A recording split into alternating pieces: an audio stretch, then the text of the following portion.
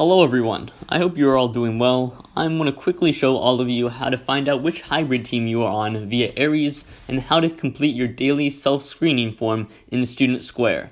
This is super important information if you're planning on returning to hybrid next Monday, April 19th, so let's get started.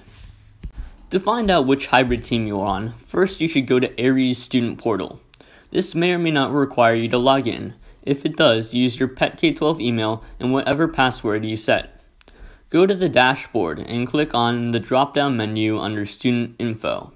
Then click Demographics and make sure you're located on the Student Data 1 tab. Scroll down until you're under this row, where all the information will be located. Under Team, you will either see a 1 or a 2, and this shows you if you are in Team 1 or Team 2 during hybrid. Under Secondary Learning Type, you'll see either an H or a DL. This shows you if you're planning on going back to hybrid or planning to stay in distance learning. Again, go to Aries Student Portal, Dashboard, Student Info, Demographic, Student Data 1, and scroll down.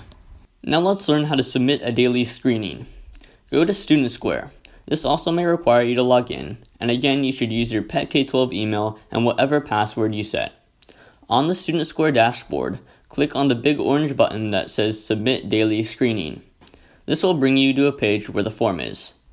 First, confirm that the form applies to you, and then answer all the questions truthfully.